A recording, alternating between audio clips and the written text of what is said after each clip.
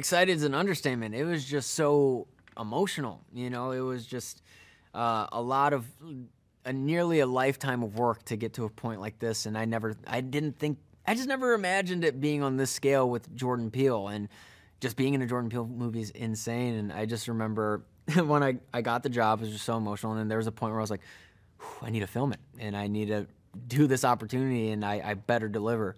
So there was definitely those sweaty moments of like, oh, he's putting a lot of trust in me right now to be one of the leads with all these people, Daniel Kaluuya, Keke Palmer, Steven Yeun, and Michael Wincott, and he's making me, all right, let's do it, I'm here, I'm ready.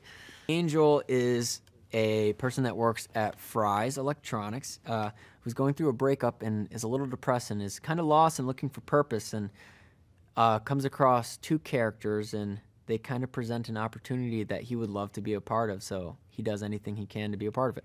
Angel's just knowledgeable in a lot of random things. He's kind of that type of dude where he's knowledgeable in metal music, video games, films, and aliens, and he's just that dude that's chilling back, listening to podcasts, smoking a little bit, having a good time, and just trying to learn. He's just wired like that. A little tech savvy, not as much as Angel for sure. My older brother is definitely the tech savvy one, and my little brother too. They both build computers for fun, and I don't know how it can be fun to do that. I just want the computer built and in a box that I can just open and press start and it works.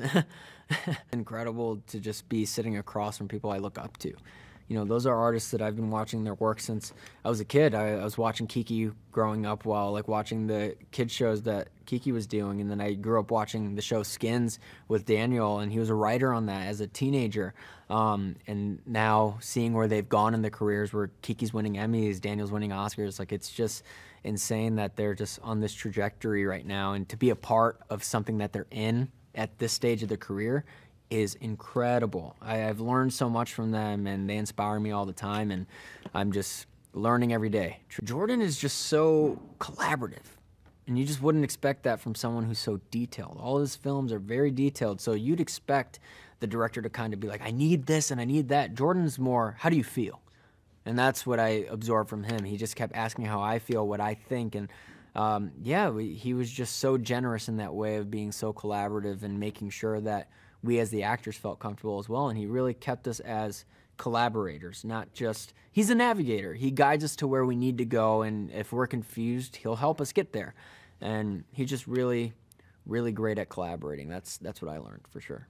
Jordan's great at kind of crafting stories that have a lot of messages and metaphors, but he brings it to a grounded place where you forget that you're watching a movie. You know, he grabs the performers that can really bring it to a human level. And I think that's one of Jordan's specialties, is that's what really makes people attached to his films, and they really absorb the messages, because it can be a UFO story, but there's so much human story in this as well. There's people that are going through trauma, and you kind of go through the journey of how they're experiencing and how they're kind of just reacting to their trauma with this big spectacle.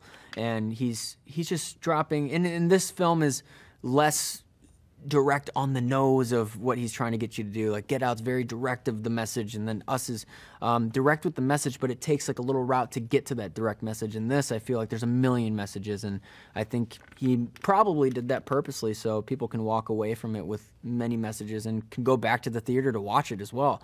You know, I feel like this is a film, and most of his films are all just, you have to go watch it again. You're going to find new things within it. He's that detailed. We have Hoyte on the lens. Like, it's insane what he's able to do. That's a master of his craft. And you give him a ranch with that type of view, that stunning view, it's incredible. And Jordan has gotten himself to this point in his career where he can get that. You know, he wrote the script based off the location. Like, he went to the location, absorbed it, and started writing about it.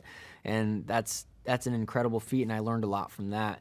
But yeah, he's so generous to the actors where he really gives you the space to bring it down to a real level where he doesn't give you much imagination. He doesn't force you to imagine a lot of things. He gives you a lot of things so you can just play naturally, and brings it to that grounded level.